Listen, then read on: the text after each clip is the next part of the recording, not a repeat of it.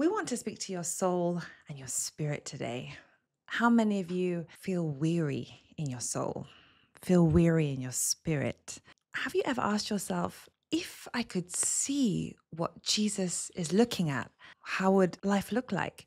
You know, I don't know if you've ever asked yourself or ever thought about how sad it is that many people give up at the point of breakthrough. I mean, at the point of actually entering the promised land, they give up because they can't see the process that God has taken them through and the process that God is doing and where God is taking them. So because they're just focused on what they can see on the outside, they give up. And that's exactly what the enemy of our soul wants to achieve. He wants us to abandon our faith. He wants us to doubt. He wants us to feel like God has abandoned us. He wants us to feel depressed. He wants us to feel like there's no point in continuing. This is what we want to talk about today because God has really put it on our hearts to encourage the timid and weary soul that, yes, we should not give up. If Joseph had given up in the dry pit or in the prison, he would have never become prime minister of Egypt. So we have to just think about the fact that God never gives up on us. So therefore, we should never, ever, ever give up on God. We really want to encourage you, whatever situation you're facing right now, whatever part of the process that you are, remember that whilst we're on this earth, yes, there will be trouble. But when Jesus is with us, our perspective changes because we're not facing it alone.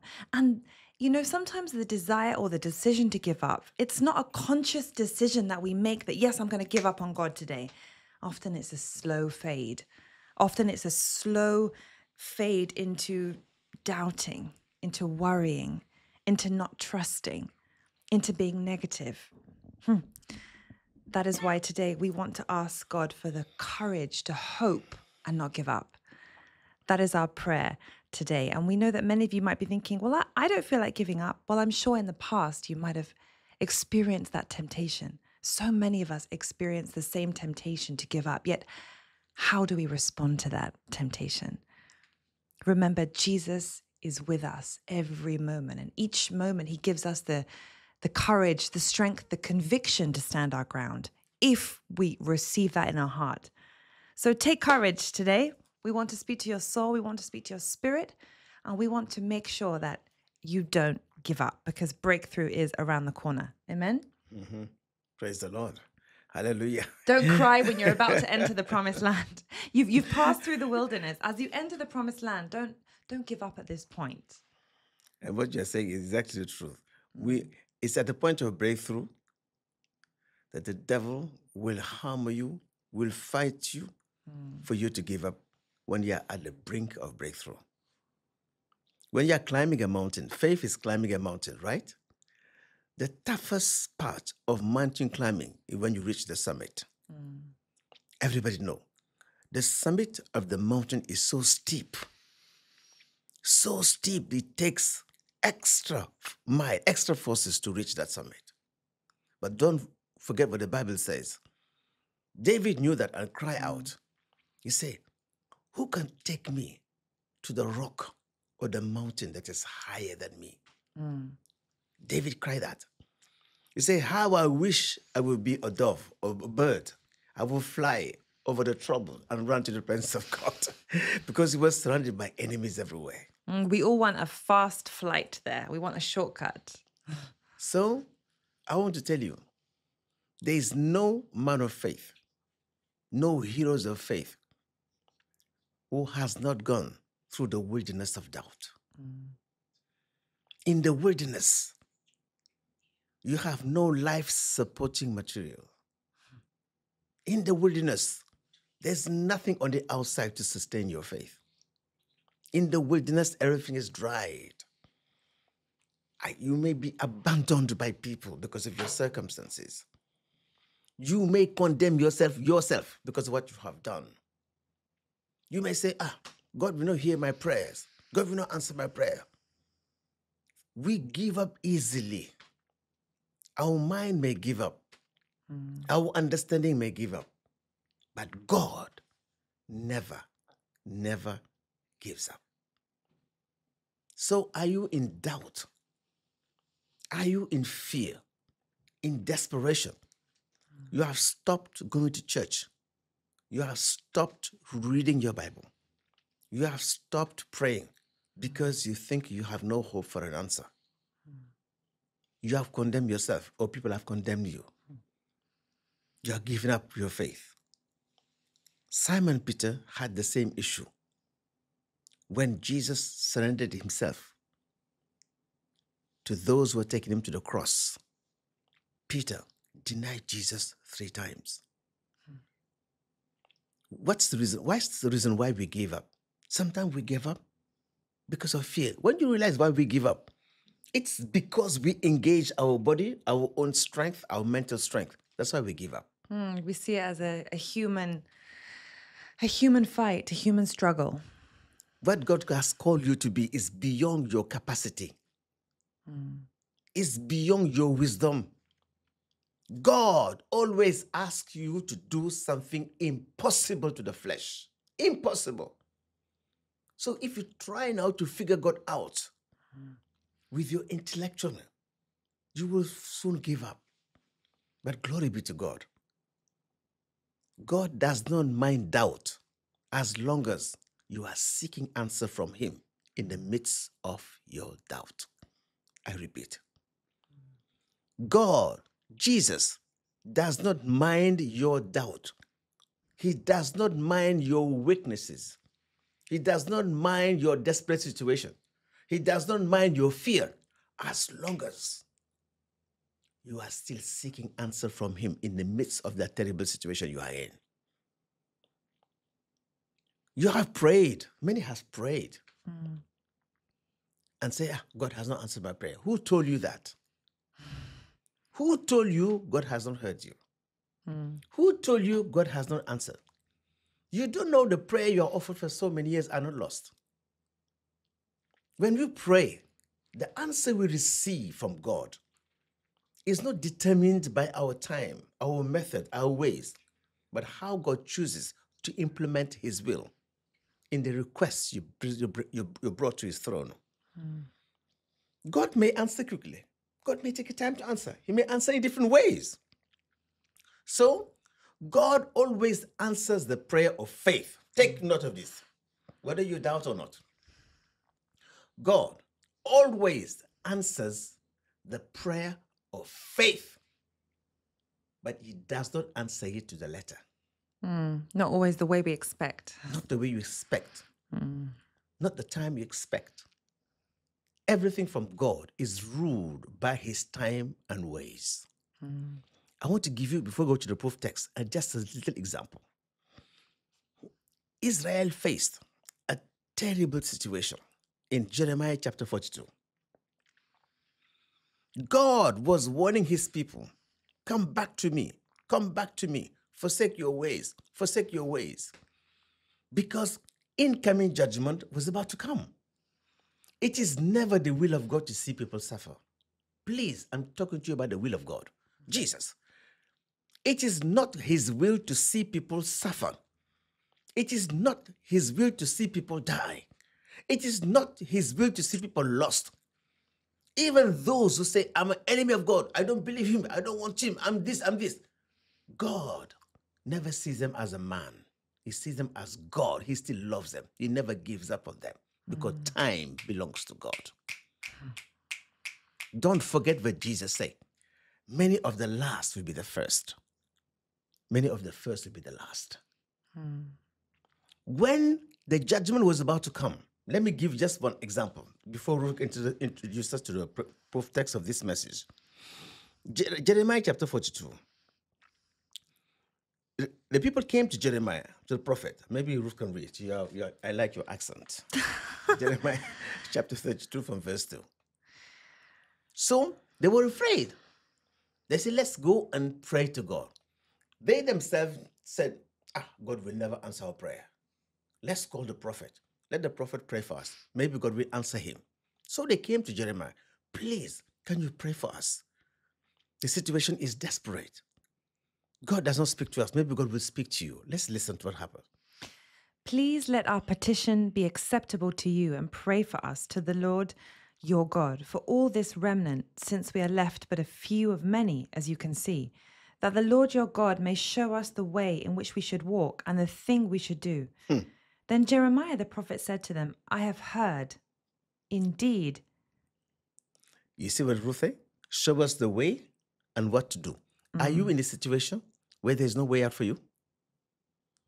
Are you in a situation where you don't know what to do? Continue. What did Jeremiah say? Then Jeremiah the prophet said to them, I have heard, indeed, I will pray to the Lord your God according to your words, and it shall be that whatever the Lord answers you, I will declare it to you. I will keep nothing back from you. Say it again. We're going to break down the words of Jeremiah. Jeremiah said what? Indeed, I will pray to the Lord your God according to your words. I will, according to your words, mean I will bring your petition to God. Not my words, but your words, your request. I will bring it to God. Continue. And it shall be that whatever the Lord answers you, I will declare it to you. I will keep nothing back from you. Whatever God answers me, I will say it to you. Now go to verse 14. Listen very carefully. Jeremiah went and began to pray. When did the answer came? Go to verse 14 and listen.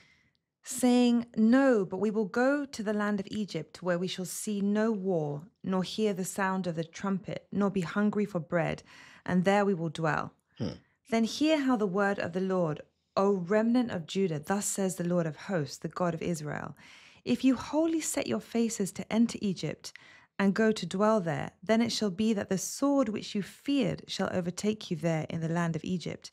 The famine of which you were afraid shall follow close after you there in Egypt. This is the danger. And there you shall die. They wanted to run to Egypt to look for alternative. And God said, don't go there. Sometime we may face situation and we want to have our own convenient alternatives from human hands, human perspective. The Bible says in Proverbs chapter 14, verse 12, there is such a way that seems good to you, but the end is a way of destruction. So when we pray, what matters? To hear what God says. Let's go to verse 7. Let's listen now carefully. And it happened after 10 days that the word of the Lord came to Jeremiah. What do you notice there? What do you notice in that sentence? After 10 days. 10 days. Jeremiah prayed. He was praying. He was praying.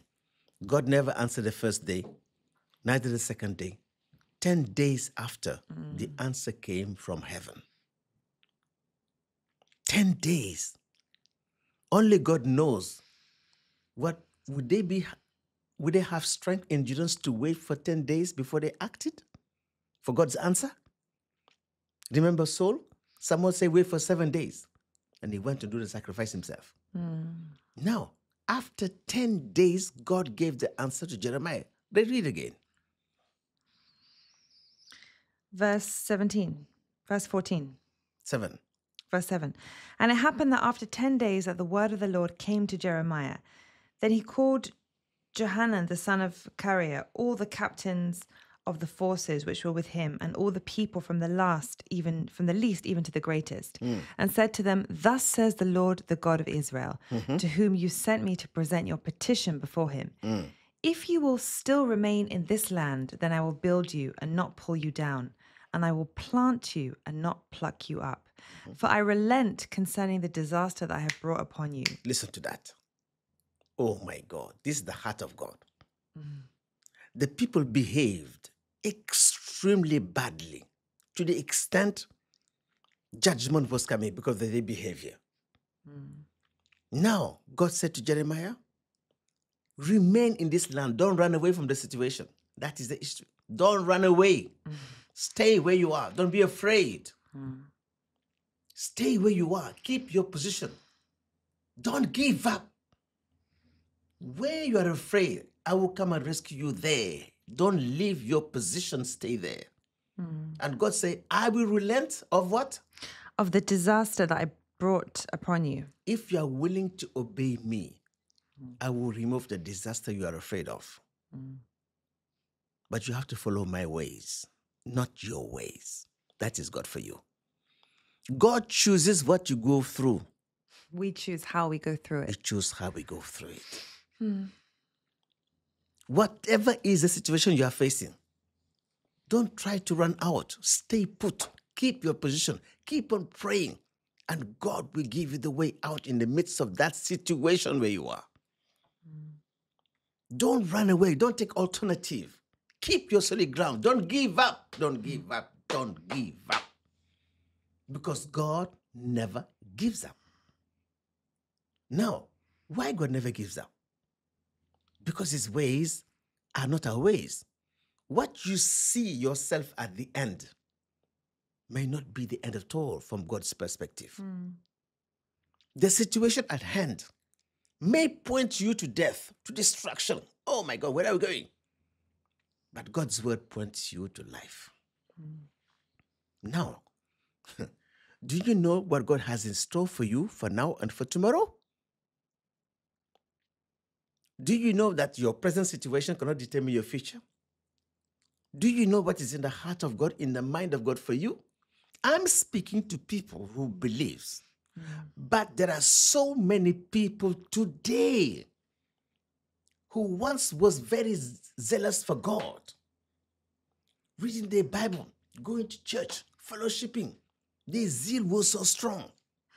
But today, they have given up their faith. I've so much read and see people say, oh, I've lost my faith. I no longer believe. I no longer believe. I've lost my faith. I no longer believe. Some even went to the extent of saying, I'm not a Christian. What makes you a believer? What makes you a Christian is not on the outside. It's not your background. What makes you a Christian is what Jesus Christ has done for you at the cross of Calvary. God's plan, God's ways are beyond our mental imaginations. So I want to take you back to the proof text of today. We go to the book of Isaiah chapter 49 and listen very carefully. We start from verse 1 to verse 14 to tell you, in the midst of that situation you dread, in the midst of that situation you think is terrible, shameful, abandoned, in the midst of that situation, God is saying something. Listen, O coastlands, to me, and take heed, you peoples from afar. The Lord has called me from the womb, from the matrix of my mother. He has made mention of my name, and he has made my mouth like a sharp sword. Good. This means, do you believe that before you were born, God knew you? Before you were formed in your mother's womb, before your father and your mom saw your body the day of your birth, God has seen you in the womb. Who forms your spirit within you is God. Who created you in the womb? It is God. God said, before I call you, before you form in the womb, I knew you by name. Continue. In the shadow of his hand he has hidden me and made me a polished shaft. In his quiver he has hidden me. And he said to me, you are my servant, O Israel, in whom I will be glorified. Then I said, I have labored in vain. You are my what? Servant. Do you know that the calling of God, some calling are before you are born, God has predestined you for something you don't know. You don't know what God has in store for you. No one is born righteous, not even one. We all came from the same world. We all came from the dark. No one is born righteous, not even one. The question is, in the midst of the confusion and darkness of situations all around the world, there is an unseen, hidden plan of God for every single person. Do you know your value before God? You may not see anything good in yourself. You yourself. You may not see anything good in a person. But what is good? It takes spiritual eyes to see it. You may see your own weakness. You may see your background. God never considers your background to determine your future. Go and read your Bible very well.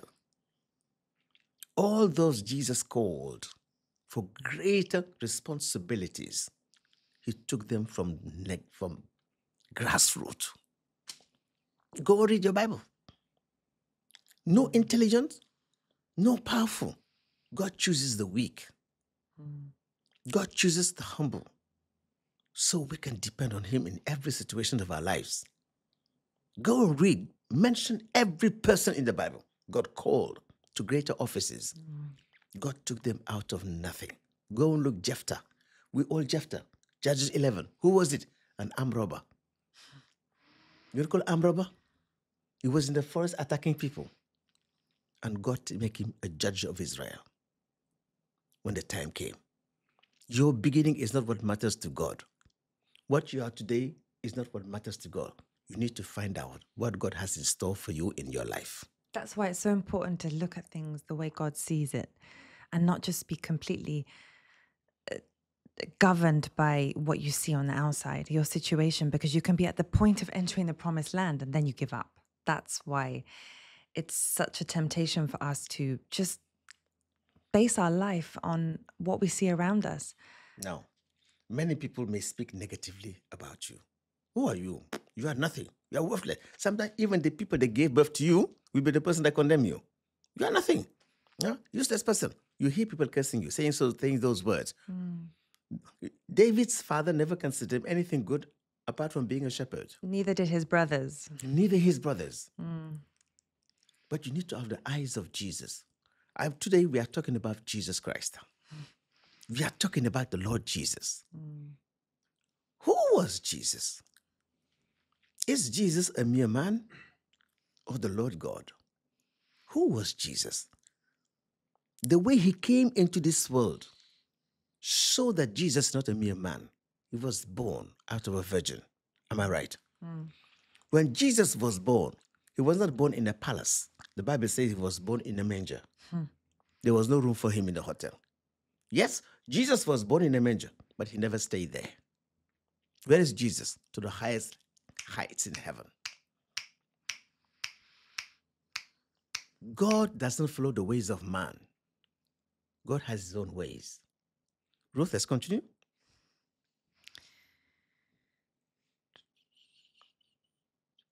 Then I said, I have labored in vain. I have spent my strength for nothing and in vain.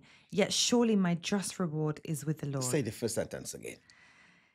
Then I said, I have labored in vain. Thank you. How many of you listen to me have said this? How many of us are saying this every day? I have labored in vain. I have prayed to God in vain. I've fasted, I've prayed in vain. In vain. I've worked in the church in vain. I pay my tithe in vain. I pay my offering in vain. I've given up many things that I could have done to satisfy my flesh in vain. You know, many people begin to measure maybe what they've given up in the pursuit of God because they don't see a result. This is where we begin to slide into giving up, and we begin to see this, the kingdom of God, as a natural thing. It's not natural. It's a spiritual kingdom. Let's continue. Then I said, I have labored in vain. I have spent my strength for nothing and in vain. Yet surely my just reward is with the Lord and my work with my God. And now the Lord says, who formed me from the womb to be his servant? Listen to what God answers to those who say, I have given up. To bring Jacob back to him, so that Israel is gathered to him. For I shall be glorious in the eyes of the Lord, and my God shall be my strength. Indeed, he says, if it is too small a thing that you should be my servant to raise up the tribes of Jacob and to restore the preserved ones of Israel, I will also give you as a light to the Gentiles, This means that you should be my salvation to the ends of the earth. God has a plan higher than you. God is richer than your dreams. He's greater than your weakness. His ways are higher than our thoughts and ways. We are the one limiting ourselves in the 1 foot ceiling. God wants sky to be your limit. You are the one looking at your circumstances, where God wants you to look beyond the circumstances to see what he has in store behind that situation. The devil does not want you to go beyond your situation. Devil come to condemn you, to destroy your faith, to say, where is your God? Can't you see? You're wasting your time and energy. That's the devil for you. But look beyond that situation. You will see the plan of God, the hidden plan of God in your life. Continue reading. Thus says the Lord, the Redeemer of Israel, their Holy One, to him whom man despises, to him whom the nation abhors, to the servant of rulers, kings shall see and arise, Good. princes also shall worship, because of the Lord who is faithful, and the Holy One of Israel, and he has chosen you. Are you despised by men? Are you disappointed by men? This is the question I'm talking about, disappointment. Today, many give up because of disappointment. Why? Because they expect so many things on man. They put their faith on man, what man can do. So they are sensitive. Their faith is influenced by how they are doing. I pray, nothing happened. How they are treated, no reward for man. It's because when you listen to many people that are giving up their faith, it's because of what people behave towards them. We set ourselves up for disappointment because we have our expectations so high. Who is your God? Who is your reward? It's God. Who is your helper? It's God. And God is not a man that will lie. God is faithful. What is the object of your faith? When you think you are abandoned, you don't know you are close. When you think God will allow all human help to go, to abandon you, so you can see his grace in your life. Continue reading. Thus says the Lord, in an acceptable time I have heard you, and in the day of salvation I have helped you. Thank you. In an acceptable time, what does this mean to you and I? Mean God has an appointed time in his agenda and calendar for your life. No human being can push it forward. No one can delay it. You cannot beat the gun. There is an appointed time settled by God in his agenda in the course of your life and destiny, where he will meet you at the point of salvation. Continue reading. I will preserve you and give you as a covenant to the people, to restore the earth, to cause them to inherit the desolate heritages, that you may say to the prisoners, go forth, to those who are in darkness, show yourselves. This is exactly what Apostle Paul said. Saul, who was persecuting the church, hating Jesus, fighting the way, never knew he was predestined from the womb to be an apostle of Jesus, but he wasn't aware of it until the time came. God's appointed time. God's to fulfill his plan in your life. God will do something extraordinary that will reverse your life 360 degrees. God will turn your life around when his time comes. He's watching you. So when you pray, God is listening. And when you stop praying, God begins to act to fulfill his will in that matter. I repeat, when you pray, God listens. The question I'm asking you, how do we know that God is hearing our prayer? Is there any evidence to know God has heard me? That's why we need to have faith and believe. Is there any evidence? I'm asking the question even to you, to everybody. Peace of heart. That is it. How did you know God has answered you? Peace of heart. This body may be shaking. Your emotion may be high. Your mind may be completely lost. But if you sit down, deep inside you, there is peace of heart. There is peace of heart. This means God is in control. Nothing out of God's control can happen to you. No matter how unsteady the world is around you, no matter how you look at the situation of your country, the world, you begin to lose hope, you begin to get discouraged. Don't ever think that God has given up on you. Moses, did Moses give up? Yes or no? I said to you, for me, Moses in the wilderness gave up. He ran away to the wilderness for his life. And the Bible said for good 40 years, Moses was a shepherd in the house of Jethro in Midian, far away from his people in Egypt.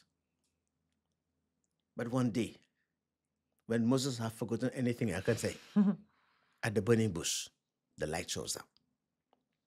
It is never too late for God as far as it is the will of God. And that's why God never, ever, ever gives up on us. I mean, just look at the two thieves that were crucified next to Jesus. That should let you know that God never gives up on us. And God is never late. Your vision, your dream, we told you, is not ruled by your time. It's not ruled by our clock, but God's appointed time. By the way, we heard that they changed the time here. God never changes his time. God's time is ruled by the clock of the Holy Spirit. And when it is time for God, in the midst of your situation, he will touch your life around. Peter gave up at the seesaw, couldn't catch fish, in failure, desperate situation. And that's where God met him. That's when Jesus came and get him out of that situation. Continue reading. Listen to what God said. They shall feed along the roads, and their pastures shall be on all desolate heights. They shall neither hunger nor thirst, neither heat nor sun shall strike them. For he who has mercy on them will lead them, even by the springs of water he will guide them. I will make each of my mountains a road, and my highways shall be elevated. Surely these shall come from afar. Look, those from the north and the west, and these from the land of Sinim. Sing, O heavens, be joyful, O earth, and break out in singing, O mountains. For the Lord has comforted his people and will have mercy on his afflicted. But Zion said, the Lord has forsaken me, and my Lord has forgotten me. Can a woman forget her nursing child? Stop. This is what I wanted to come. Say it again. Can a woman... No, say what do you say? But Zion said, the Lord has... you, listen to me. You my brother. You, my sister, you who stop praying, you who doubt Jesus, you who are weary, you who said, will God answer me? God has forsaken me. This is what God said. God is asking you a question. What did God say? Can a woman forget her nursing child and not have compassion on the son of her womb? Surely they may forget, yet I will not forget you. God say, can a mother forsake his nursing child? Even if such mother can forsake you, God say, I will never forsake you. Who is closer to you? Your mom, even your dad. Your mom, you were seated with your mom in her womb. If the woman whom God used to create you, to nurture you in her womb, can forsake you, and God say, I will never forsake you, mean God's promise in your life, nobody can remove it. No situation can remove it. The Bible says God's calling and his gift are irrevocable if you are elected from God. His calling, his gift in your life are irrevocable. That's what the Bible says. Go into Romans chapter 11. God is not a man. Numbers chapter 23, verse 19. I think it's verse 19 or 29. He's not a man that he should lie. Yes. What God said will surely come to pass. His ways are not your ways. Now, what is your situation today that caused you to doubt? What caused you to give up? Say, I'm not a believer. I want to tell you, we're going to choose for you how Jesus changed the life of some people that were in the same situation, who gave up completely in the Bible. We are going to start first by the Samaritan woman in the book of John chapter 4. The Bible says that she was what? An outcast. What is an outcast? An outcast is someone who has no right to belong. An outcast, she was a foreigner to the Commonwealth of Israel, being a Samaritan woman. She gave up because the Bible says she was having disappointment in life. She married 5 men. She was disappointed by men. Disappointment, and she gave up completely. She was bitter with life. Exactly. What happened? Jesus came to her, not her to Jesus. When you give up, you stop praying. You stop looking for Jesus. You stop looking for God. But God is moving towards you. That's the difference between you and God. When you give up, you have no hope. Jesus never gives up. He's walking towards you. She didn't know that as she was walking in her depression, in her bitterness, in her sorrow towards the well, Jesus, the Redeemer, the Messiah, was walking towards her for a Yes. divine appointment. So many have surrendered to their situation, to their fear, to their doubt, while their heart is still dreaming for miracle, for breakthrough, for success, for salvation. I repeat again. Many today has given up their faith. Many has surrendered because of their situation, because of doubt and fear, while their heart deep inside of them are still dreaming for blessing, for breakthrough. And that is what Jesus considers. The dream in your heart. The dream in your heart, my dear brothers and sisters. The dream in your heart. The situation has completely blindfolded you. You forgot about your dream. You forgot about everything because of situation. Jesus sees there is a light there. The And he devil can rekindle that light. The devil see the star. He know you have a star. The three Magi saw the star. They can see the spirit. Herod did everything to kill all the children because he doesn't want the Messiah to come from there. That they cannot stop God's. The question, do you know whom you are? What is God for you? The light of God's revelation in your life. Do you know it? So, Jesus, there was a barrier. The Bible says the Samaritan cannot come to the Jews cannot come to them. The Jesus for the Jew. But Jesus is the one that break the ice. How do you say in English? Did you break the ice? Yeah, break the ice. Jesus does not wait for you. He breaks the ice and walks towards you. He's not a respecter of person. Who engaged the conversation first? Jesus. Jesus, give me a drink. And she was shocked. How can you, a Jew, ask from me, a Samaritan, for a drink? Now, another person I will tell you. There's a man called Zacchaeus in Luke chapter 19. Who was Zacchaeus? A tax collector. A tax collector. Somebody who has money in a dubious way.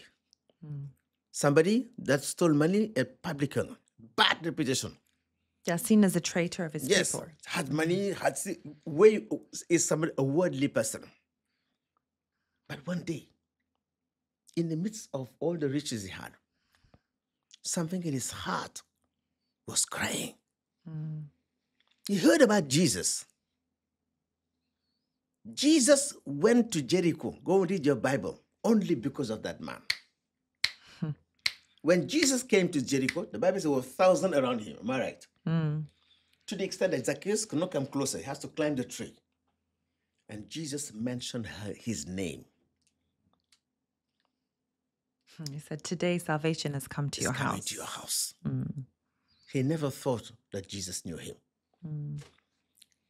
Nathanael, is anything good from Nazareth? Who is this man called Jesus? Who is he? When he came, Jesus said, when you were in the fig tree, before he called you, I saw you. Jesus knows everything about you. He's concerned about you. And he's concerned about you. It does not take a second for him to touch your life. It's not what makes us Christian, it's not what we do. It's God's grace and mercy. Grace is undeserved what? Favor. Favor. That's why our relationship with God must start with him saving us by grace. And that will make us eternally grateful because we are receiving something that we don't deserve. That relationship must be based on, Jesus, you've done this for me. I don't deserve it. Thank you. Once you know what Jesus has done for you, thank you. Everything will spring from there. Appreciation will spring from there. And that is what will keep that light burning in your heart. Okay. This is Elizabeth Shanda. It's me, man of God. I'm going through a lot. Let me ask you.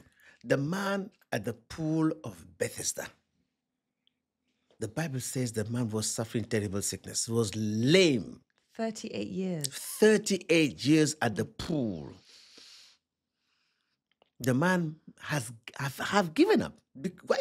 Why he gave up? Can somebody answer the question? Why the man gave up? Because he said there was no one to help him into the pool. Why? Because he was focusing on people. If you depend on human beings, you will give up. Man is not reliable. Okay, she's answering you. No marriage at 55 years, no children. Praise the Lord. Go and ask Sarah. I'm not saying you're going to wait for 99 years. Nothing is difficult to God. God say, I will make the wilderness in the pool of living waters. So Jesus one day walked towards the pool because of that person. When Jesus came, he attended directly to the man. He didn't ask the man to go inside the water. Imagine we are going to the airport and the plane is at the tarmac, and they say the first one who enter will take the place. Anytime the man runs to the airport, the seats are taken over. He cannot ride. Before he come to the desk, he cannot come to the desk. One day, imagine somebody came. Instead of going to the desk, somebody bought a private jet and call you just for you, enter this space and take you to a place of healing and safety. Jesus came purposely for this man. Jesus said to him, do you want to get well? The man said, if I go there, nobody help me. Can't you imagine? Jesus said, take your mat and walk. That is Jesus Christ for you. Jesus will never ask anybody permission about you. If your heart is for him and you cry in your heart for him, the Lord will show up at his time for you, the day of salvation, at the appointed time. He did it for me. Go and see my testimony. I'm going to repeat it again. And for me as well. For every one of us here. When you reach a desperate situation, they say the end has come. I lived it. The end has come. Where will I be? Where will I go? What will I do, Lord? In that day, Jesus shows up and my life changed forever. I don't know. The fact that we're sitting here today is just testament of God's amazing grace. My dear brother, we are not here to say what pleases you to hear. It's what we lived. We are sharing with you before God Almighty, the witness of heaven, that God is real. Jesus is real. Holy Spirit is in our midst. His promises are real for those who believe in him. Now the question is, who else again? Go and read your Bible. So many people who feel condemned by this situation, rejected, hopeless. Jesus came to them directly and changed their lives. So you may be saying, I'm not a believer. I'm not interested by Jesus. I'm not interested by this. Or you could even stand against the gospel. I will tell you about Saul. Are you telling me Saul was waiting for salvation? He was wanting to destroy the Christians. Fighting Christianity, he wanted to destroy it. He wanted to stop this. Anybody who believed Jesus was in trouble in the eyes of Saul. But Saul never knew that God has predestined him before he was born to be an apostle of Christ. When he was on his way to Damascus to perpetrate evil, Jesus himself came to him and changed his life. The question I'm saying to you, who is the object of your faith? Exactly. That is the right question. That's exactly what I was thinking now. Because if you say you've lost your faith, who is your faith in? Is your faith in the God who said, let there be light, and light came? Is your faith in the God that said, "What I can do more than you can even ask or imagine"? It's not about great faith. It's about having faith in a great God. And I think when I hear people say, "Oh, I've lost my faith. I no longer believe. I'm doubting my faith." What's the foundation of your faith? Is your faith based on man? Is disappointment of men, does that affect your faith? If your faith is in Jesus Christ, no matter what happens, no matter what comes, it will stay firm because it's rooted in the right soil. And no matter what storms come, it won't shake because Jesus cannot shake. That is why we just need to ask ourselves, who is our faith in? if you're tempted to give up, it's a natural human tendency to want to give up when facing hard times. Don't feel that you're the only one facing that. Everyone goes through a situation in their life where they feel like giving up. Everyone. You're not unique. You're not alone. And Jesus understands that. That's why he promised you that you would not, what will happen to you cannot be more than what you can bear. Because remember, you're not meant to bear it alone. Remember, the Holy Spirit knows the tempter. He knows the questions on the test. Yes. He will never leave you without the right answer. That means God is always one step ahead of you. You are in the midst of a situation, you can't move forward. But God is beyond that situation waiting for you. He's the shepherd. He opened the way. When they were at the Red Sea, all the people gave up. But God was beyond the Red Sea. God is richer than your dream. He's always one step ahead of you. You are thinking about today, but God is in tomorrow. Do you know your tomorrow? And that's the question. Do you know where you're going to be tomorrow? Go and see every heroes of faith, every successful people today. Sometime in their journey in the past, they had room for desperation. Many has given up. They were tempted to give up. Who gives up? It is your brain, your strength that gave up, but not your spirit. That's where Holy Spirit is wonderful. When you are overwhelmed, when your strength is gone, your human wisdom is gone, when you say, I gave up, you even don't want to pray, that's when Holy Spirit will start in your heart, in that light. Please, I'm telling you, don't allow your situation to dictate the direction of your faith. One sister say, I'm also 42 years, no marriage, no kids. Okay, I want to ask you a question, sister. We'll ask this question. What's her name? Ndivu Guba. Huh? It's Khuba. When you are married, do you know the purpose of marriage? Do you know the plan of God in your marriage? Do you know what God said about children? Do you know that? Now, because of 42 years, you say, hey, it is impossible. I have no kids. Kids does not come by power and might. It's God that opened the womb to give birth. Do you know God's promises for your life? Do you, at God's appointed time, God can change your life? That's why we believe. Yeah? Go and read why Sarah was barren. We all know that. Rebecca was barren. Rachel was barren. Tamar was barren. Rahab was barren. Ruth was barren. Bathsheba had no child until God opened his womb. God is in full control of your life. His ways are not our ways. That's the question you have to look to Jesus. That's what I want to say. If I can just encourage you, at the point in my life where I can genuinely say that I had no thought of getting married at all. Like I thought I probably would never even get married, or that was not on the agenda. I never thought about it at all at that point in my life. In fact, it was at the point in my life where I was clinging closer to the Spirit than I ever had before, because, it was a very difficult, painful, tragic time of my life. And I didn't know, I had to cling to the Spirit of God because there was nowhere else I could cling to. And the closer I got to Jesus, I actually even determined in my heart that I just want to make heaven. I just want to be saved. I just want to make heaven. That was what was in my heart. That was what was in my mind. I never even imagined getting married. And yet that was the moment that God brought the divine relationship that brought about this marriage, this union, which has a divine purpose. Why am I saying this? I'm saying this because if you focus, the Bible says, seek first the kingdom of God.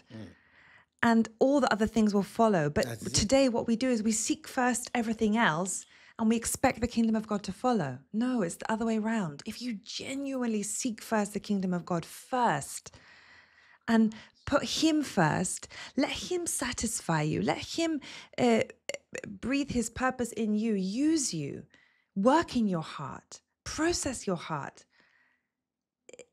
then when you surrender yourself to him at the right time, if it's part of his plan, he will bring your life partner in his way. But if you focus on finding a relationship by force, under must, because of age, because time is ticking, because of this, because of that, because of family pressure, because of I look at myself, I feel lonely. No, you can't look for those things at that time. It doesn't work like that. God has to work in the process of your heart, and he also has to work in the process of the person that he's intended for you. Both of you have to be at the right time of that process. The right time brings the right person. I can say that genuinely because I've experienced it and I'm experiencing it. So please, I want to encourage any of you that begin to say, oh, I'm not married. Look at the time of my life. I'm not in a relationship. Don't look for those things. Look for God. Thank you. God will bring them. Listen to her. Me, I myself, you talk about yourself. Yeah? Ruth, when I saw you the first time, I myself, I was 64, 65 years old. The first time when 2002, right? No, I'm not talking about that one. That one, I never knew you. You never knew me. We were working. Colleagues. We were colleagues. Huh? And say in 2021, and that August 2021, that day God revealed you to me. I never knew you were my sister. She was my sister. I was his brother. Never lasted for her, never looked for her for anything. God is a witness to what I'm saying. You know the day the prophet departed. I say, may the end has come. Where will I go? I was like every human being. I said, the end has come. I was about to give up. What is next, Lord? We too faced our temptation to give up. You talk. Let me finish talking. So the lady was there said, I have 55 years old or 42 years old. What about me? Yeah? At the time people retire, 60 years old, that's the time my life began. I want to repeat. Everybody knows at 60 years, all over the world, is the age for retirement. Nobody will hire you. Nobody will marry at 60 years. Why God did for me at 64 years and bring Ruth to me? Why I never have any child in my life? At 66 years old, God gave birth to me. Our life is a testimony. If you refuse to believe, look at us. We are here taking after a personal experience of the goodness of God, of the reality of God. God, whom am I compared to you? God does as he wills.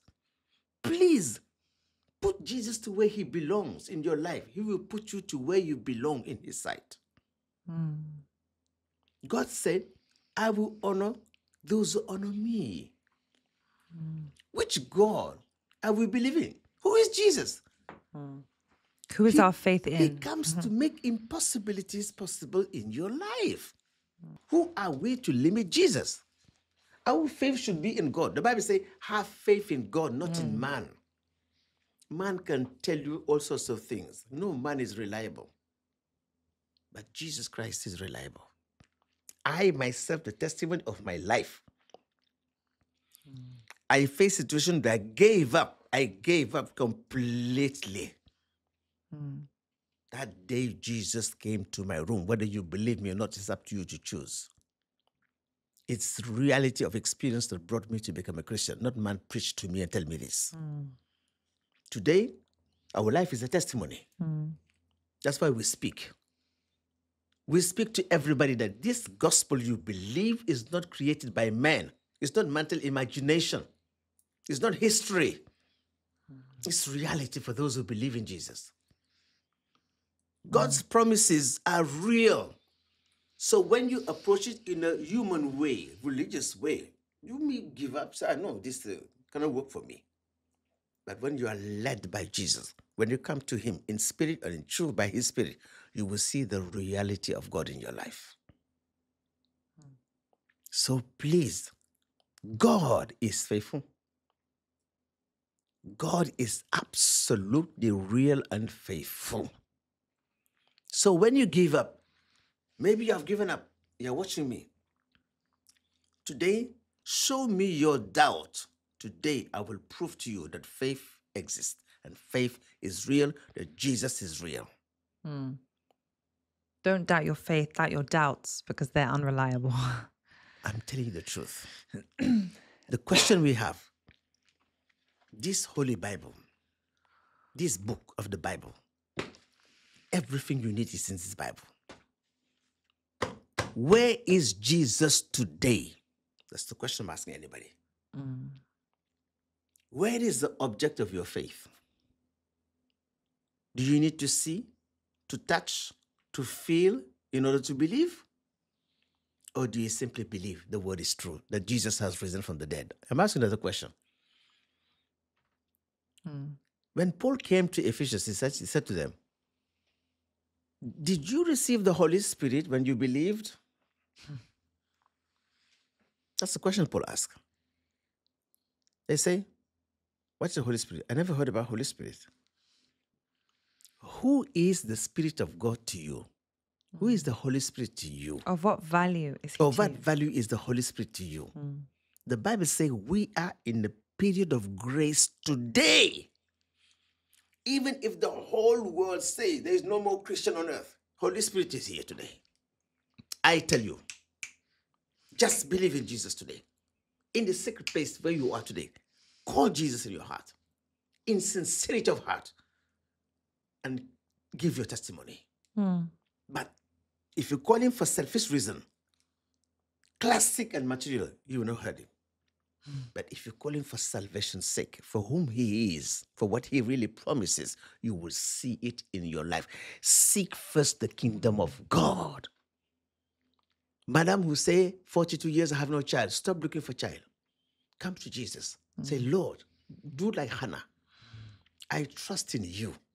You are the one that opened the womb of Hannah, opened the womb of Rebecca. You can do it for me. That's what you should say.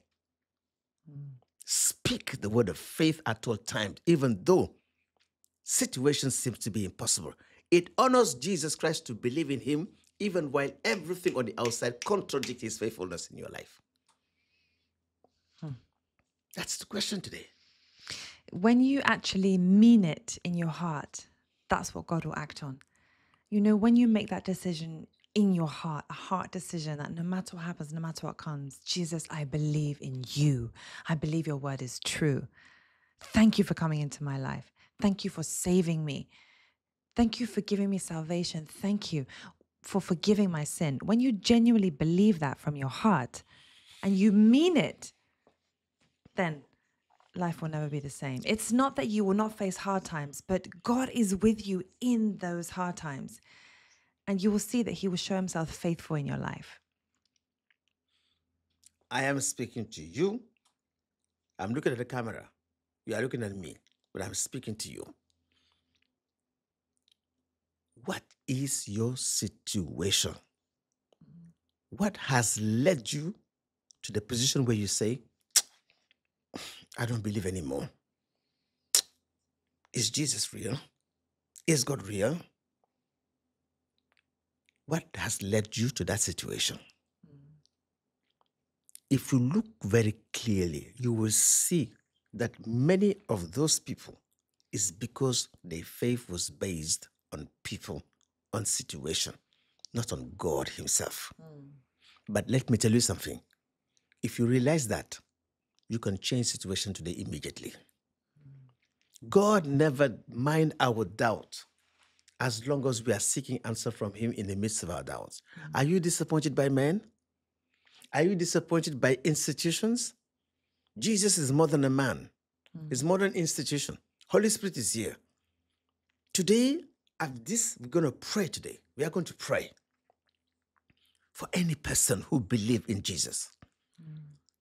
I'm going to pray for that person that say, I don't believe anymore. I'm depressed. I'm depressed. You know, given depression up. is not the language of a Christian. Don't let that come from your mouth that you're depressed. No matter what doubt is passing your mind, no matter if you're feeling bad, no matter the emotions that are rising all around you, continue to cling to the word of God. Don't let that confession come from your lips that you're depressed. No, because that's not the language of a Christian. So, to you who said, I do not believe, to you who say, I'm hopeless, to you who say, there's no way out, today I'm going to pray to prove you that faith exists, that Jesus is Lord, that Holy Spirit is real if you believe. Remember, Jesus never prayed for any person without asking them a question. When Jesus met the man who was desperate at the pool of Bethesda, the first thing Jesus said, do you want to get well? It's a provoking question. I've been there for 38 years, you're asking me this. This man doesn't know. Can't you see my leg? You're asking me if I want to get well. Jesus will ask the question. When they brought to him a child in John chapter 9, who was born blind, Jesus will say, do you believe I can do this for you? When blind Bartimaeus ran to him, Jesus said, what do you want me to do for you? I mean, Jesus has all your needs, answer to all your needs. Jesus is alive. He's the object of our faith. Whatever we receive from God today come because of our faith in him. When Paul came to the church of Ephesus, they were Christian, they were worshiping, but they saw that the Holy Spirit wasn't there. He asked them, did you receive the Holy Spirit when you believed? They say, what kind of Holy Spirit? I never heard about this. Paul came, reset their mind, and they received Holy Spirit. God is waiting for you in the midst of your doubt. Simon Peter, when he denied Jesus 3 times, he gave up. The disciples, when Jesus was crucified, the next day, the first day of the week, they left the upper room. They stopped praying and said, let's go back fishing. That's what they did. When they went to go back to their former activities, thinking the end has come, Jesus met them at the seashore and said, cast the net on the right. What about those walking on the way to Emmaus? They'd given up. Yes, completely given up. They were going back to their houses.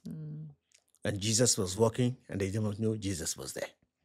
And Jesus said, oh, you people whose hearts are slow to believe. That is the question. Why our hearts are so slow to believe what God says? Because of our natural circumstances. We allow what people say about us to affect our faith. We allow situations to affect our faith. We allow so many things to influence our faith. Whereas the Bible says, have faith in God.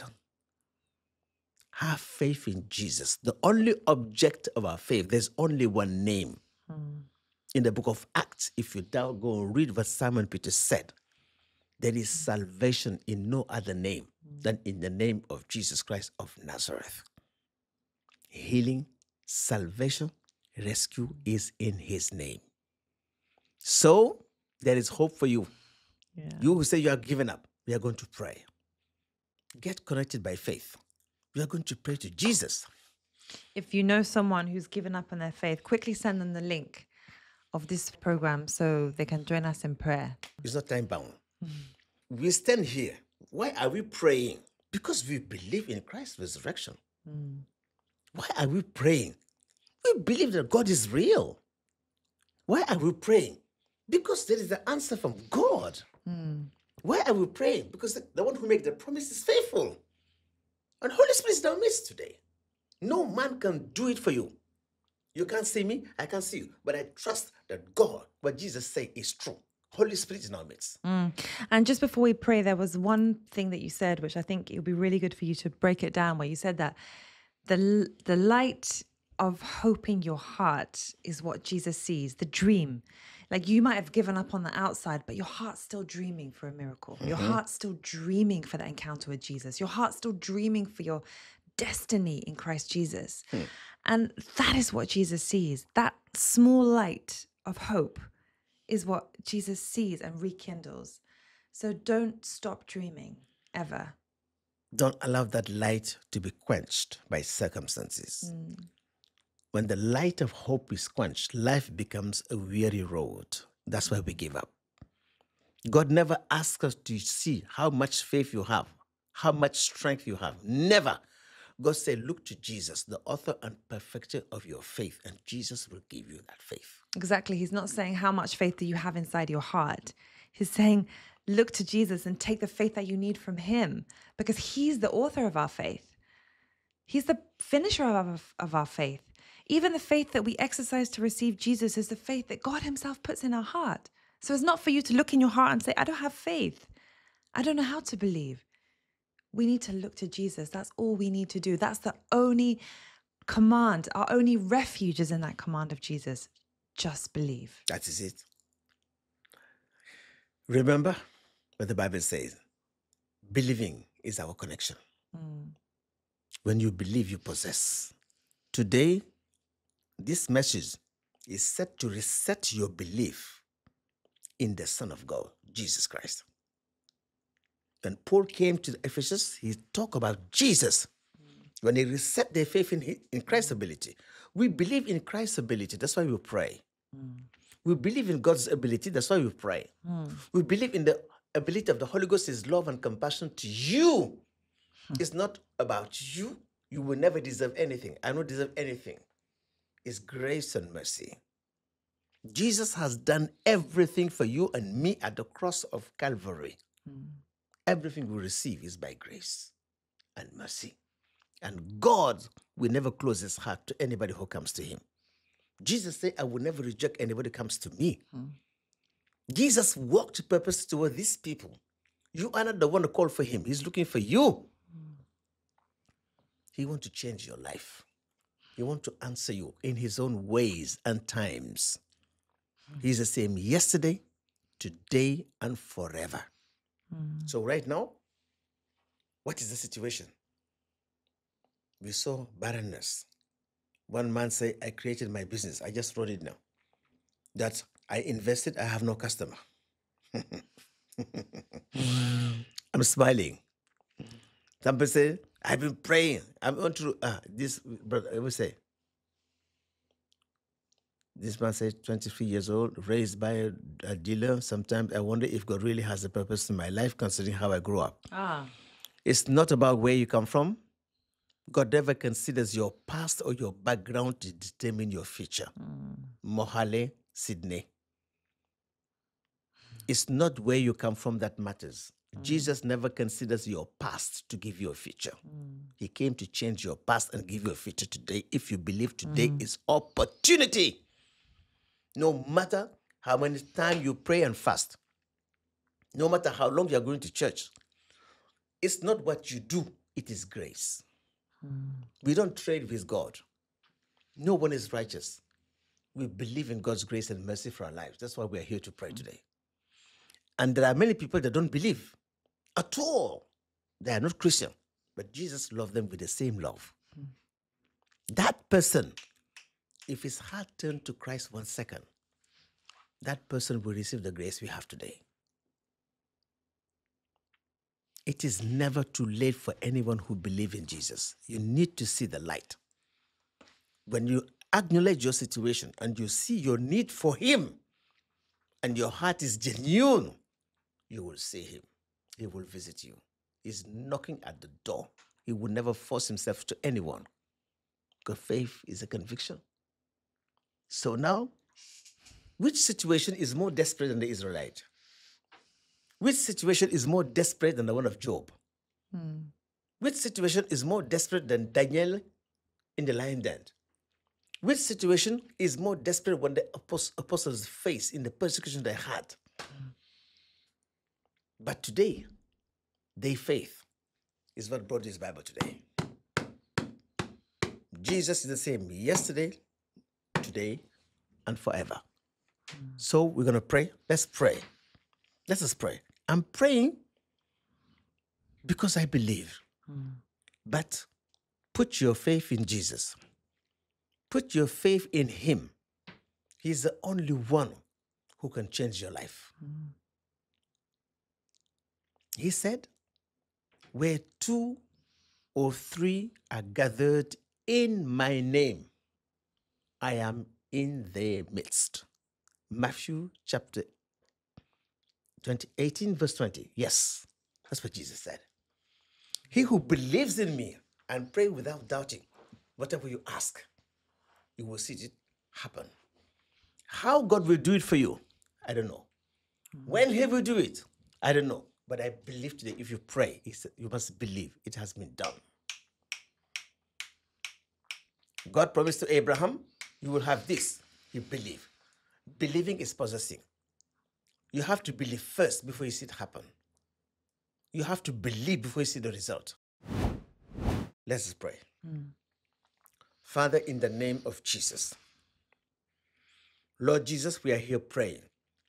The Bible says in the book of 2 Corinthians chapter 4, verse 13, it is written, I believe, and therefore I have spoken. Lord, we stand in your presence. We believe in the name of Jesus Christ. We are praying, Lord, for that weary soul, that brother, that sister, that person who is absolutely abandoned, that person who's saying he has given up his faith, that person who may be rejected by situation, condemned by people, no job, no trouble, that person who has been praying for so long and feel forsaken. Lord, I pray in the name of Jesus, locate that person in your mercy at the time of your salvation. At your appointed time, I pray, visit that person by your spirit in the name of Jesus. I pray, Lord, for those who are in the dark, let there be light in the name of Jesus. We pray for the light of life. Let them see the light. Let them see the way out. Let them see your mighty hand at work in the name of Jesus. Lord, you pray for Simon Peter, so his faith will not fail. You are the author, the perfecter, and the finisher of our faith. Lord Jesus, we commit to you any person who is under the influence of this prayer to your care, to your mercy, to your presence, to your omnipotent power. Lord, locate that person in your mercy in the name of Jesus. Your grace, your light come to change his life from darkness to the light in the name of Jesus. From doubt to faith in the name of Jesus. Reveal your purpose. Reveal your purpose. Reveal your purpose. Reveal your way. Touch his life.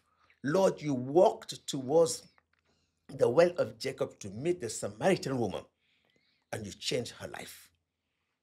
Jesus, you walked toward the man at the pool of Bethesda who gave up, and you removed hopelessness and touched his life forever.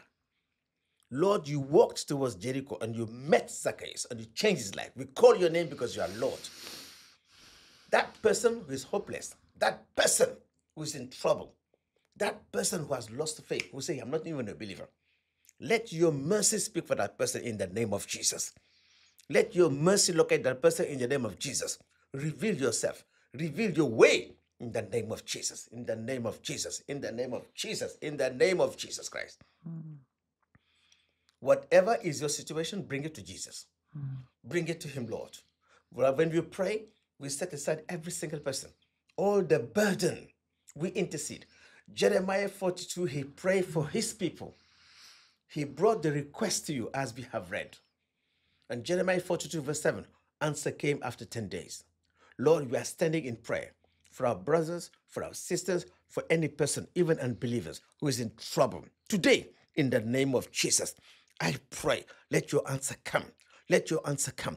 Visit that person in his loneliness. Visit that person at the point of despair. Visit that person at the point of giving up. Leave that person, meet that person, meet that person. Reveal yourself. Bring that person to life in the name of Jesus Christ. Rescue come in the name of Jesus. Solution come in the name of Jesus. Let the light of Christ be revealed to you in the name of Jesus. To pass from darkness to the light, from doubt to faith, from hopelessness to faith, in the name of Jesus Christ. Let your faithfulness be revealed. Touch them, Lord, with your healing touch. Touch them, Lord, with breakthrough. Touch them, Lord. Put the rivers of water in the wilderness of their lives. In the mighty name of Jesus. Put an end to every situation that causes doubt. Put an end, Lord, to any hardship, Lord. Remove the burden and bring the peace of heart in the name of Jesus. That person has been barren for so many years. Remember that person, Lord, as you remember Hannah, as you remember Sarah, Rachel, Rebecca, Tamar, Ruth, and so many women. Touch them, Lord, in the name of Jesus, in mercy. Touch that person in the name of Jesus, in the name of Jesus, in the name of Jesus Christ. Lord, the person that's suffering from sickness, from hopelessness, visit that person and reveal yourself, Lord Jesus. Reveal your grace, your healing power to that person by your spirit in the name of Jesus, to know that you are Lord, you are God, you are the healer, you are the redeemer, you are the savior. Reveal yourself, reveal yourself, reveal yourself in the name of Jesus Christ.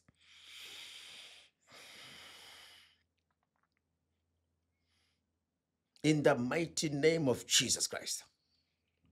Lord, every burden upon the soul, the burden that cloud their mind, that cloud their heart, let that burden be removed by your name, Jesus, in the mighty name of Jesus. I speak to the mountain. I speak to that mountain in your life. I say, you mountain, give way in the name of Jesus Christ. I speak to that situation of hopelessness. I speak to that situation of word of faith. In the name of Jesus, leave my people. Leave their house. Leave their home. Leave their heart. I say, leave in the name of Jesus. Whatever mountain of situation of circumstances standing before you, I command that mountain to be divided, to be leveled in the name of Jesus.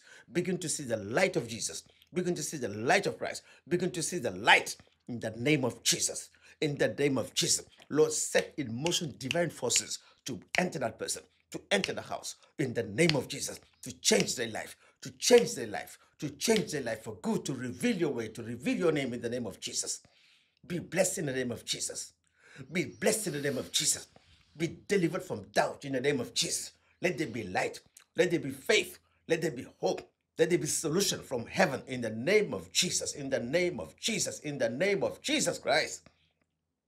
Lord, you have set the pole. I've called you and sent you for them to pass out of the power of Satan to the power of God, out of darkness into your light, and to receive the promise of heaven. Let your promise be fulfilled in their lives in the name of Jesus Christ. Your mercy walked over them. Locate them in your mercy by your spirit. Locate them in your favor and change their life. Let them know that you are Lord, you are God, to embrace your way and give testimony to your goodness. In the name of Jesus. In the name of Jesus. In the name of Jesus we pray. Amen. Amen. Amen. Amen. In Jesus' name. Hallelujah. Jesus is alive. Amen. Blessed are those who believe. That's what Jesus said. When Jesus came to Martha, John 11, If you believe, you will see the glory of will God. see the glory of God. That's what Jesus said to you. If you believe in who? In Jesus, not in man. You will see the glory of God in your life and you will testify that Jesus is alive. God bless you. The Lord be with your spirit in Jesus' name. Amen. Remember, this prayer is not time bound, so you can watch it, rewatch it. The anointing of God is powerful. Put your demand on that anointing. Let your faith join our faith. And remember, it's faith in Jesus Christ. So we can stop Satan interfering in your life, in your mind, bringing you to doubt, bringing you to despair, tempting you to give up. Don't give in to the temptation to give up, because Jesus never gives up on you. Before you go, I was about to close my Bible. Something ring in my heart. I want to share with you what God put in my heart. It's the Bible. It's not me, the Bible. I'm going to give you some verses that just pumped to my spirit now. I'm going to write it. Please write it and pray these verses I give you from now to next time we meet. It's the Holy Spirit, not me. I'm going to give you the references and I will read it for you. Psalm 37, verse 4. It says, delight yourself also in the Lord, and he shall give you the desires of your heart. That's the light that is still shining in your heart. Psalm 37, verse 18. The Lord knows the days of the upright, and their inheritance shall be forever. Amen. You go to verse 34. Wait on the Lord Jesus Christ and keep his way, and he shall exalt you to inherit the land. Last verse. Verse 39. The salvation of the righteous is from the Lord. He is their strength in the time of trouble. And the Lord shall help them and deliver them. He shall deliver them from the wicked and save them because they trust in him. Psalm 37, verse 4, verse 18, verse 34, verse 39 and 40. We're going to read it on the board, pray over it. We'll put it on the UOG social media as a post. So make sure you read those verses that the Holy Spirit has revealed, you meditate on them, and that's your assignment from God for the week. Psalm 37, verse 4, verse 18, I repeat, verse 34, and verse 39 and verse 40. Read it and bring it to the altar of your prayer before Jesus. You can see it on the screen actually Take right this now. word and pray and meditate. You will see the faithfulness of Jesus. So do not give up. That is the message today. The only person that's supposed to give up is not you, it's the devil. Because he has no hope. Yeah. You have hope because Jesus is alive. Apostle Peter called it, we have a living hope by Yeah. the resurrection of Jesus from the dead. God bless you. God bless you. Thank you so much.